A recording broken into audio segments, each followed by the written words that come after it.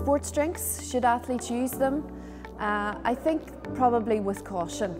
They are useful in certain circumstances. So for example, if you're an athlete coming straight from work into training, you've nothing else, you haven't prepared well, it can offer an opportunity, particularly if you're going on a long cycle or a run directly from work. It's maybe not the go-to place all of the time.